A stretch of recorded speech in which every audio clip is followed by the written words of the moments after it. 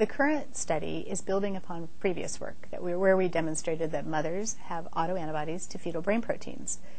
And it was a small percentage of mothers in our first study, and through identifying what these proteins are, we now have expanded our original findings to reach 23% of the population.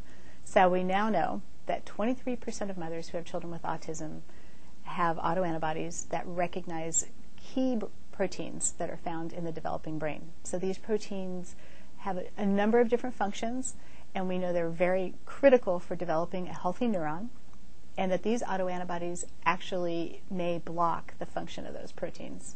These proteins are involved in very early neurite outgrowth from neurons. They're involved in dendritic branching of neurons, all the way up to the axon outgrowth, growth cone collapse, which gives you a functioning neuron. So really, they start at the beginning of early neuron development and are involved all the way through the process to the final healthy neuron. We know if we passively transfer IgG into an animal from mothers, so taking these antibodies and putting them into an animal, that we get changes in the offspring. So that tells us that they possibly have a pathogenic effect. However, we won't know until we really test this in the culture dish, whether they interfere with function, whether we take these proteins, put them in an animal, make autoantibodies in the animal, just as if they were in the mother, and test those pathways one at a time and then together. So there's work to be done to understand exactly what these antibodies are doing. The two things that are really important to remember is we can test a mother post-birth, postnatally, so very early, and know, okay, you need to get this child into intervention very early. We know from my colleagues up at the Mind Institute that this is a very effective treatment course for children with autism.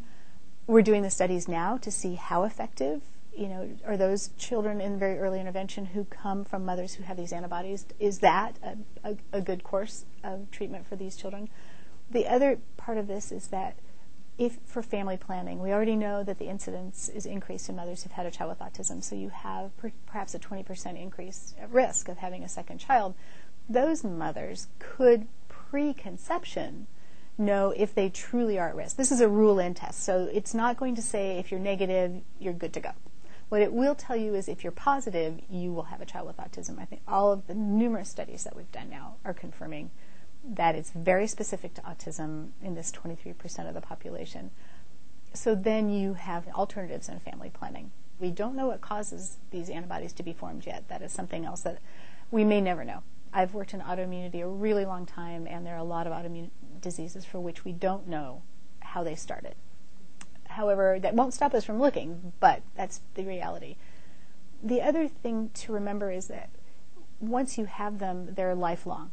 So in this particular case, we've looked at moms 18 years after they've had their child, and they still are very positive for these antibodies. We don't know what these antibodies do in the mothers.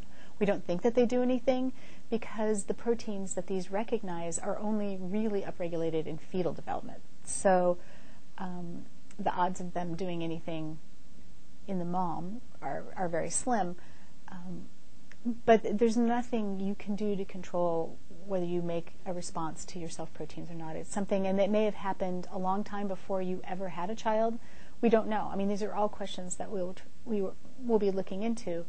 If we could find what the risk factor was for this, that would really help potentially mitigate that risk.